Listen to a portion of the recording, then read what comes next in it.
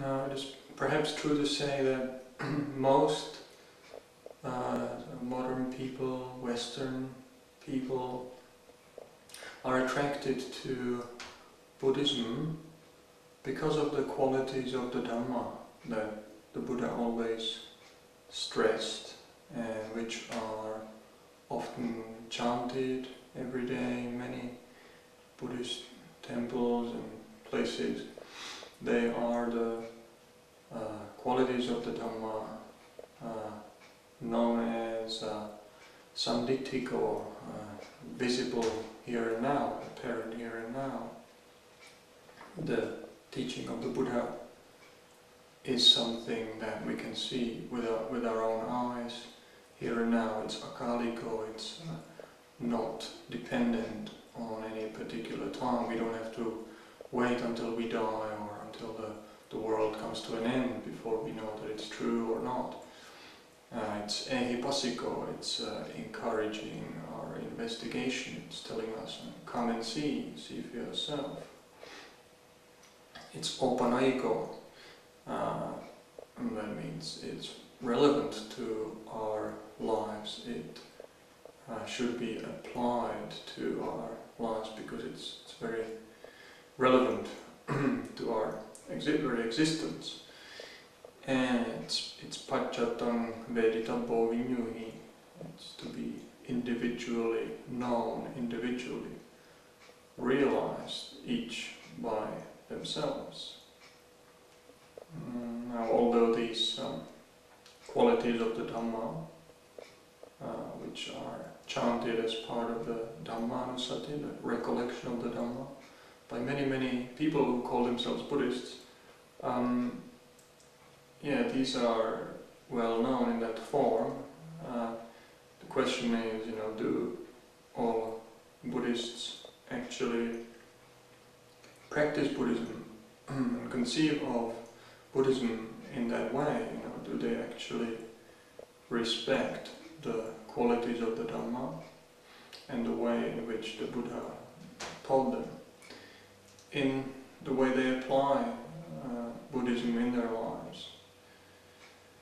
Now we can have a look at the broad, rich variety of different Buddhist traditions. There is the Theravada and Mahayana and Vajrayana, various sub-schools and lineages and teachers with their groups of disciples.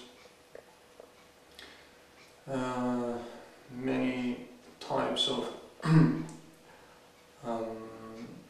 Buddhism that we find in the world today, or in Buddhist history,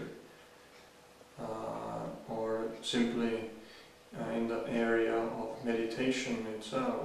There are so many systems of meditation, meditation techniques, and so on. Now, what is interesting is just to examine and investigate for ourselves. How is it, do these different Buddhist groups, so-called Buddhist groups, are they actually true to the principles of the Dhamma as an idea, and the highest idea, the leading idea, the good idea that we wish to follow in our lives? Or are they simply making Buddhism into an ideology? Now, what is an ideology? Ideology is usually defined as a system of thought which is charged with a certain emotion usually, and which presents a kind of worldview in over-simplified or over-generalized terms, by ignoring and putting aside many aspects of reality in order to guide a particular group of people to action, to acting in a certain way, behaving in a certain way.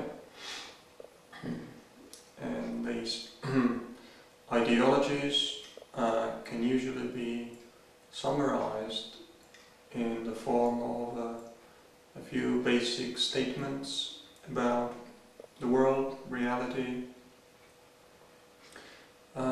which are, as I said, just oversimplified. They just sort of zoom in on a few aspects and take them out of context usually, and present them in a kind of emotionally charged way. And through that they lead to a biased perception of the world, of reality, and they can be used in various ways, skillful, unskillful ways, to lead groups of people to a certain way of behavior, to control a certain group of people, or to just impress one's views on that certain target group. So ideologies can be potentially very dangerous, as we see from the history of humanity. And that does not just apply to the sphere of politics, but also religion, because religion, when it's taken out of that individual sphere, becomes a political issue.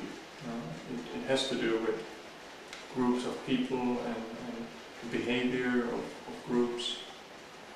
So it necessarily becomes a political issue where ideology can definitely play a role. And we see that it does often play a role. I think in terms of the Buddhist teachings, we could call it a ditthipana, which is a term best translated as a standpoint for views. When we take a stand on a certain limited viewpoint, and we hold on to it, we really attach to it. It becomes one of the four types of grasping, holding on to views, the ditthi upadana, grasping onto views, holding on to views. And the Buddha often points out that this is not what Buddhism is about. This is not what the Dhamma is about. It's not the purpose of the Dhamma is not to just impress a certain ideology, a fixed way of seeing things onto people. It's just the opposite. It's to encourage investigation, examination of the way things are, of reality.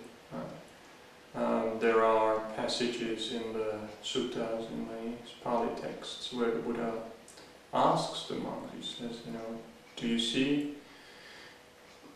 this teaching, do you see it for yourself, or do you just say that out of respect for me, because you treat me as a kind of guru?